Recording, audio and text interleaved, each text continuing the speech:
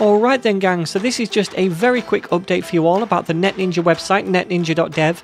I've just added a few new things, including first of all a new homepage design which is a bit more beginner friendly I think. I've also added a bundle offer for new coders who want to hit the ground running, which is this thing right here.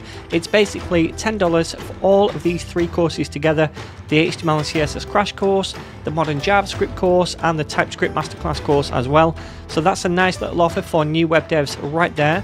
I've also made a little bit of a roadmap for new web developers too, just to give a bit of a helping hand and direction, because we all know it can be really confusing when we're first starting out coding. So I just outline a basic pathway for getting started here and then show you how to explore different subtopics of web development too. And lastly, I've added a community link in the left navigation over here, which is going to take you to the NetNinja message board. And this is a place where you can basically help each other with any coding courses on the NetNinja site, share your coding journey and achievements with other aspiring devs, and also if you're a NetNinja Pro subscriber, you can leave your suggestions for new site features or courses as well.